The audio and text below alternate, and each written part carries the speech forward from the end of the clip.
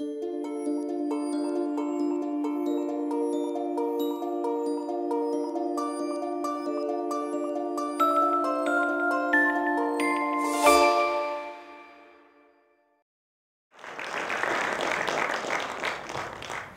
morning to everybody.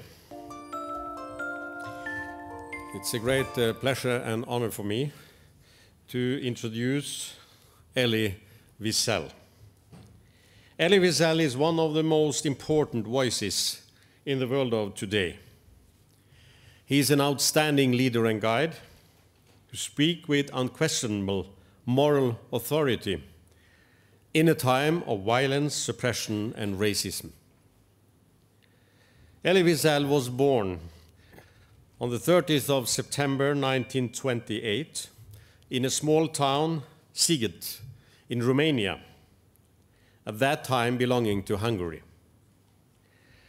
16th of May 1944, Hungarian authorities deported the Jewish society in Sighet to the Nazi camp Auschwitz.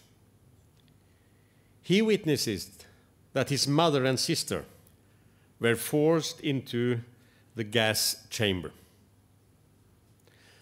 Together with his father, Elie was sent to Nazi camps in Bunaverke and Buchenwald, where his father died a few weeks before the camp was freed by the US Third Army.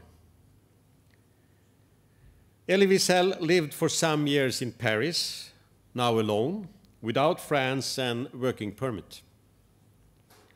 He became interested in literature, philosophy, and psychology, and has written a number of books in these fields. He holds the title of university professor, and he has received more than 100 honorary degrees from institutions of higher learning. A main message from Elie Wiesel is to forgive, but not forget. The worst enemy of love, he says, is not hate, but indifference. On this background, he speaks out against racism, ethnic cleansing, and terrorism. He is a real humanist, and his work is a great contribution to peace, for what he received and indeed deserved the Nobel Peace Prize 1986.